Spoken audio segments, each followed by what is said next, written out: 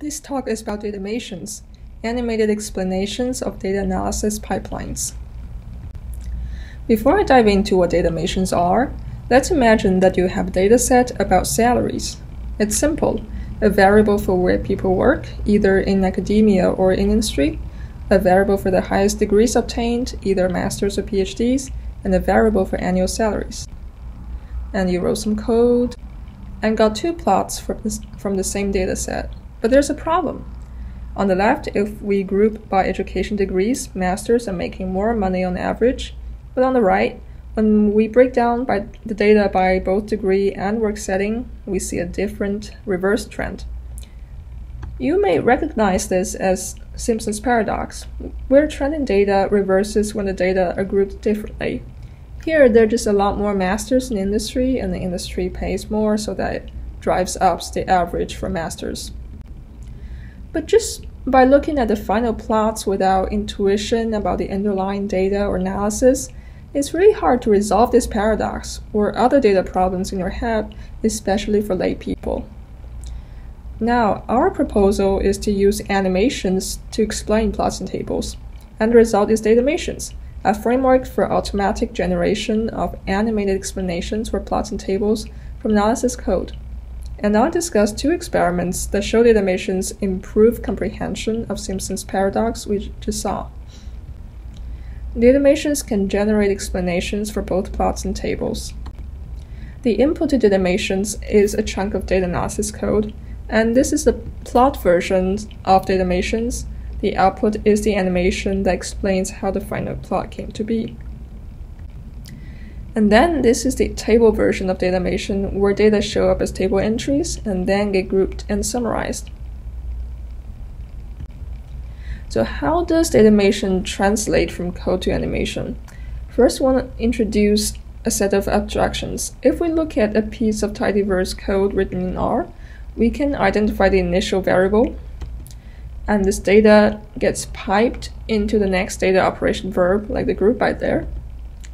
And the output will be a data variable again, and then it just alternates between the data variable and the verb. We can think of those data variables as states and the data operation verbs as the transitions between states. So for a given data analysis pipeline, Datamations map each data variable to a static plot and data operation verbs as animated transitions. Here's an example. We start with the initial data variable salary, and we can create a static icon array for it. Next, we have group by that just groups the data by degree variable. This is a transition, and the animation here conveys the action of grouping. Next, it's an intermediate data state, and you can see that the icons are grouped into this static image. Then we have the summarize verb. It's a transition, and the icons being collapsed into a single dot, which is the summary. And then it's the final data output, the final plot, and you string them together, it's a datamation. But do datamations actually work? How do we even define whether it works? In our experiments, the question we try to answer is this: do datamations help people understand an instance of the Simpson's paradox? Here we have two proxies for comprehension. First question, whether the participants can acknowledge the reversal is possible, the reversal being the reverse trends in the salary dataset, as shown here. And the second question asks participants to pick out the correct explanation that resolves the Simpson's paradox. We had two experiments. The first experiment was about plots. We asked the same two questions, and there are two conditions: static plots and Datamations with plots. The second experiment had the same two conditions, just replaced plots with tables. In both experiments, Datamations improved the accuracy in answers in most cases. We also collected qualitative participant feedback.